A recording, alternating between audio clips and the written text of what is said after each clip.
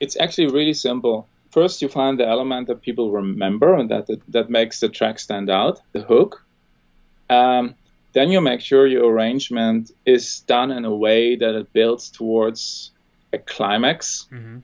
The climax is the moment when the room is being unified, when all the hands go in the air and everybody looks around them and smiles, and you feel like, wow, we're in this together. Mm.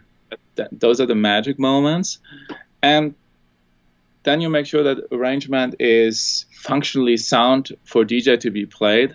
You know, that the energy transfers well from start to finish, that there's an intro and an outro, because I don't like playing records that make it hard for me to integrate them into a set.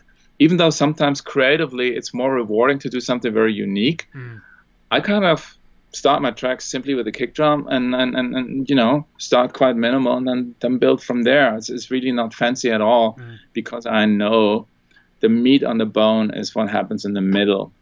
You know? The most important thing of a climax is that the dynamic range from one moment to the next is massive. So while you build up the intensity, and then from that moment when the drop falls, there needs to be a huge increase in energy. And the bigger that increase is, the more impact you have, the better that climax works, the more successful the track is. I can already tell in the studio, oh, this is a track that many people are going to play, because it just explodes. So I'm always looking for that explosion, and the bigger the explosion. And people always say, yeah, but it's not very creative to use things like white noise, etc. Yeah, I get that. I use white noise a lot, but it's functional. You know, it works, and you can still make it sound you're a little bit unique if you have you know, if you search for a few tricks and alternative solutions to make noise sound a little different. They're out there. But the explosion and the recognizability, those two elements is what sells at least my tracks. No, absolutely. And the thing is, like, a lot of people say, oh yeah, white noise is quite cliche.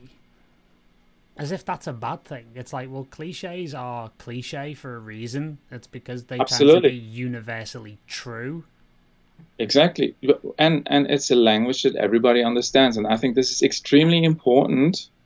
Even with abstract art, for me, always a good example is like the Cubism phase of Picasso.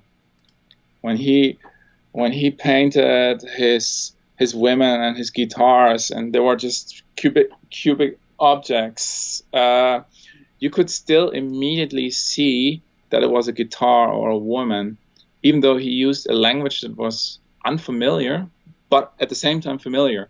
So even though he used a novel process, he never lost sight of being able to communicate with the people looking at the picture. And it's the same with music. You can go crazy, but don't lose sight of making it of the communication. People still need to understand what you're trying to bring across. So I see a lot. I think good experimental music still knows to somehow